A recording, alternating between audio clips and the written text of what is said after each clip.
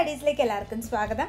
ഞാനിത് ഉണ്ടാക്കാൻ പോകുന്നത് ദിൽകുഷ് ആണ്. അപ്പോൾ നമുക്കത് എങ്ങനെ ഉണ്ടാക്കുന്നതെന്ന് നോക്കാം. അതിന് വേണ്ടിയിട്ട് 1 ടീസ്പൂൺ ഡ്രൈ ഈസ്റ്റ് നമുക്കൊരു ബൗളിലേക്ക് ഇട്ട് കൊടുക്കാം. അതിലേക്ക് ചെറു ചൂടുവെള്ളം 1/4 കപ്പ് ഒഴിച്ചു കൊടുക്കാം. ഒത്തിരി ചൂടായ വെള്ളം ഒഴിക്കാൻ പാടില്ല, ഇല്ലാന്നുണ്ടെങ്കിൽ ഈസ്റ്റ് ആക്റ്റീവ് ആകില്ല. അതുകൊണ്ട് എപ്പോഴും ചെറു ചൂടുവെള്ളം മാത്രമേ ഒഴിക്കാവൂ. അതിലേക്ക് 1/4 കപ്പ് പഞ്ചസാരയും കൂടെ ചേർത്ത് നന്നായിട്ട് മിക്സ് ചെയ്യാം. ഈ ഈസ്റ്റ് ഒന്ന് ആക്റ്റീവ് ആകുന്നതിന് വേണ്ടിയിട്ട് 15 മിനിറ്റ് നമുക്ക് ഇത് മാറ്റി വെക്കാം. 15 മിനിറ്റ് കഴിഞ്ഞിട്ടുണ്ട്. നമുക്കിതിലേക്ക് ഇനി ഒരു മുട്ട പൊട്ടിച്ചൊഴിക്കാം. ഇനി ഇതിലേക്ക് 1/4 കപ്പ് ഓയിൽ ഒഴിച്ചെടുക്കാം. ഞാൻ വെജിറ്റബിൾ ഓയിലാണ് ഉപയോഗിച്ചിരിക്കുന്നത്. ഇനി ഇതിലേക്ക് 1/4 കപ്പ് പാലൂടെ ചേർത്ത് കൊടുക്കാം. ഇത് നന്നായിട്ടൊന്ന് ബ്ലെൻഡ് ചെയ്ത് കൊടുക്കാം. ഇനി ഇതിലേക്ക് 1/4 ടീസ്പൂൺ ഉപ്പ് കൂടെ ചേർത്ത് വീണ്ടും ഒന്ന് നന്നായിട്ട് ബീറ്റ് ചെയ്യാം.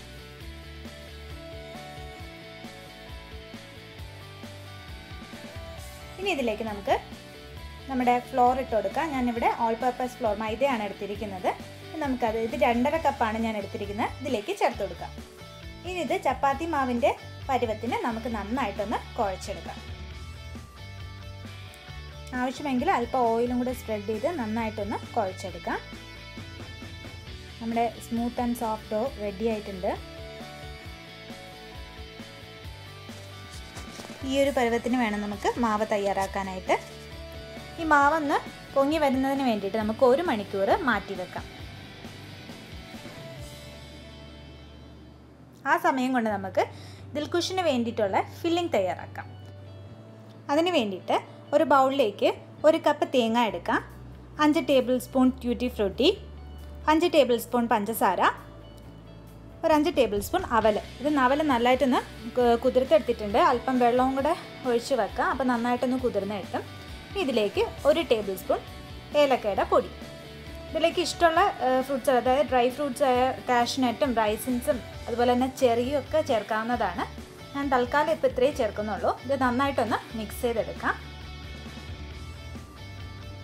നമ്മുടെ മാവ് നന്നായിട്ട് പൊങ്ങി വന്നിട്ടുണ്ട്. ഇതിന് 2 ആയിട്ട് ഡിവൈഡ് ചെയ്തെടുക്കുകയാണ്. അതിൽ ഒന്നിന് ഇച്ചിരി വലിയ ബോളായിട്ട് എടുക്കണം, ഒന്ന് ചെറിയ ബോളായിട്ടും എടുക്കണം. അപ്പോൾ നമുക്കതിൽ താഴത്തെ ഭാഗം ആദ്യം പരത്തിയെടുക്കാം. അതിന് വേണ്ടിയിട്ട് നമ്മൾ ചെറിയ ഉരുളയാണ് എടുക്കേണ്ടത്. സോ അത് നമുക്ക് ഉരുട്ടി നന്നായിട്ടൊന്ന് പരത്തിയെടുക്കാം. 1/4 ഇഞ്ച് കനത്തിൽ വേണം പരത്തിയെടുക്കാനായിട്ട്.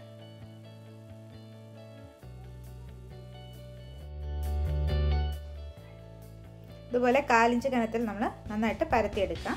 ഇനി നമ്മുടെ പാന്, ബേക്ക് ചെയ്യേണ്ട പാനൊന്ന് നന്നായിട്ട് എണ്ണ തേച്ചെടുക്കാം. എണ്ണയോ ബട്ടറോ എന്തെങ്കിലും തേച്ചെടുക്കാം. അതിലേക്ക് നമ്മുടെ ഈ ലെയർ വെച്ച് കൊടുക്കാം. ഇനി നമുക്കിതിലേക്ക് വേണ്ടി തയ്യാറാക്കി വെച്ചിരിക്കുന്ന ഫില്ലിംഗ് നമുക്കിതിൻ്റെ മിഡിലേക്ക് ഇട്ട് കൊടുക്കാം. നല്ല തിക്ക് ലെയറിൽ ആ ഫില്ലിംഗ് വെച്ച് കൊടുക്കാം. ഇത് സൈഡിലേക്കൊന്നും ഫില്ലിംഗ് ആവാൻ പാടില്ല. നമുക്ക് മേലെയുള്ള മാവ് നന്നായിട്ട് ഒട്ടിച്ച് ചേർക്കാനുള്ളതാണ്. അതുകൊണ്ട് സൈഡിലേക്ക് വരാൻ പാടില്ല. ഇനി വലിയ ഉരുള നന്നായിട്ട് കട്ടി കൂട്ടി പരത്തിയെടുക്കാം.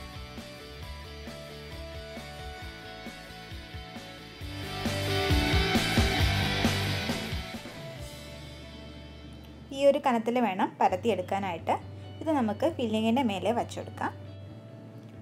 ഇനി നമ്മുടെ വിരലുകൾ ഉപയോഗിച്ച് നന്നായിട്ടൊന്ന് താഴത്തെ മേലത്തെ മാവും കൂടി ചേർത്ത് പ്രസ് ചെയ്ത് കൊടുക്കാം. നന്നായിട്ട് പ്രസ് ചെയ്ത് കൊടുക്കണം, ഇല്ലാന്നുണ്ടെങ്കിൽ അത് വിട്ട് വരാനുള്ള സാധ്യതയുണ്ട്. അതുകൊണ്ട് നന്നായിട്ട് പ്രസ് ചെയ്ത് വയ്ക്കുക.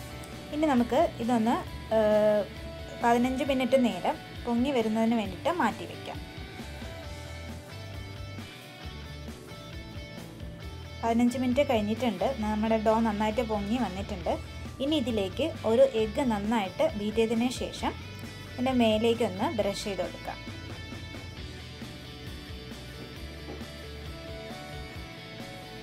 ഇനി നമ്മുടെ ഓവൻ ഒന്ന് 350 ഡിഗ്രിയിൽ പ്രീഹീറ്റ് ചെയ്തെടുക്കാം. അതിനുശേഷം 10 മിനിറ്റ് ബേക്ക് ചെയ്തെടുക്കാം. മേലെ ഒന്ന് മുരിഞ്ഞ് കിട്ടുന്നതിന് വേണ്ടിയിട്ട് ഞാൻ 1 മിനിറ്റ് ബ്രോയിലും കൂടെ ചെയ്തിട്ടുണ്ട്. നമ്മുടെ ദിൽകുഷ് തയ്യാറായിട്ടുണ്ട്. എല്ലാവരും തീർച്ചയായിട്ടും ഈ റെസിപ്പി ട്രൈ ചെയ്ത് നോക്കണം. നല്ല ടേസ്റ്റി സ്നാക്കാണ്. അപ്പോൾ ഈ ചാനൽ ഇഷ്ടമായാൽ തീർച്ചയായിട്ടും ലൈക്ക് ചെയ്യാനും സബ്സ്ക്രൈബ് ചെയ്യാനും മറക്കരുത്. Thanks for watching.